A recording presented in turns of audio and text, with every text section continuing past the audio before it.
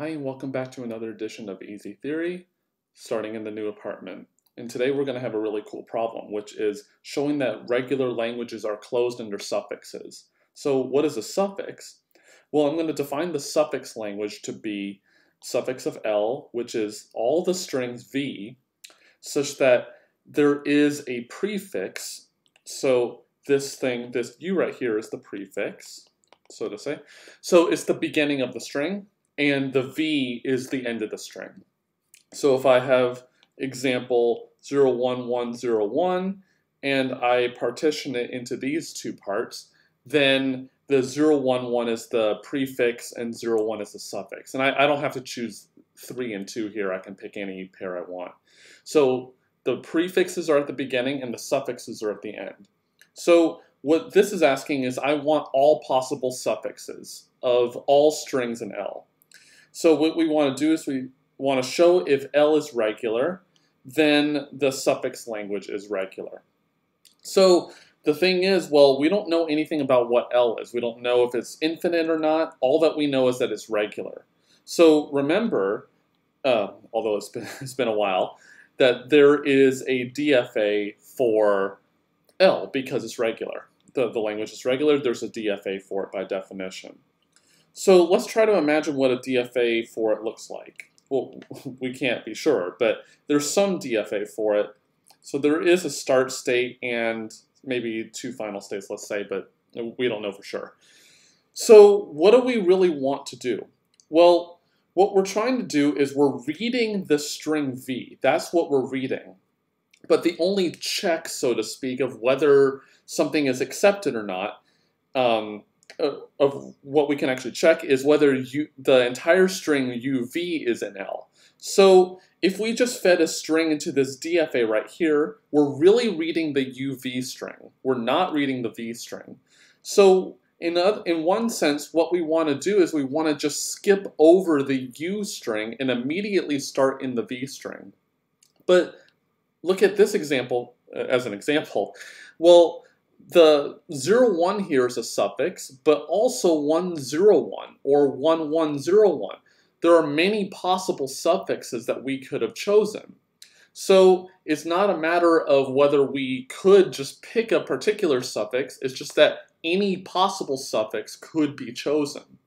So what we want to do is to be able to non-deterministically guess where this split is actually going to occur. So we can't really modify this machine right here because we don't know anything about it. We just know that it's just some DFA. But what we can do is do something extra around the DFA to be able to skip over this beginning part. So that's exactly what we're going to do. What I'm going to do is I'm going to make a new state I'm going to call Q0 prime right here, which is going to be the brand new start state. And what it's going to do is it's going to have an epsilon transition to every state in the entire DFA. And there's no epsilon transition back to the Q0 prime state. It only goes from the prime state into every state of the DFA. Why does this matter? Well, consider what happens. Well, if we just took the whole string, well, that's a suffix because I could just have U, the string U being empty. So the whole string works, and we can still get that because we can epsilon transition into the original start state, and then we can just read a string that the DFA would have read before. But consider otherwise.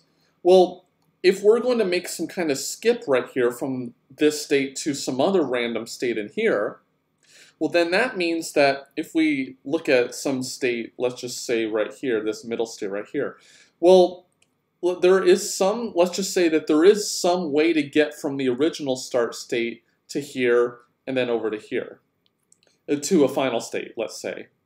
So there is some set of transitions that we read to get from here to here. Let's just imagine a string of the form UV right here. Then there must be some set of transitions from here that goes to some final state because we're assuming we're dealing with a string UV that is in L. So that means it lands in a final state. So, and let's call these two parts U and V. Well, by our construction, we have an epsilon transition from this brand new start state into this state right here.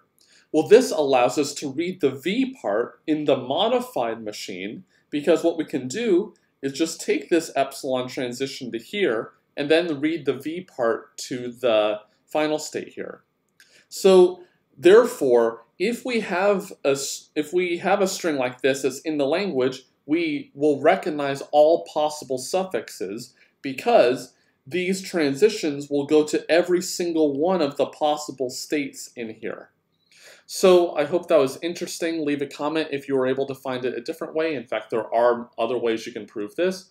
As always, please like and subscribe to the channel. It really helps us out. And put comments under the video if you found this interesting. And it really helps with the growth of the channel too by leaving comments.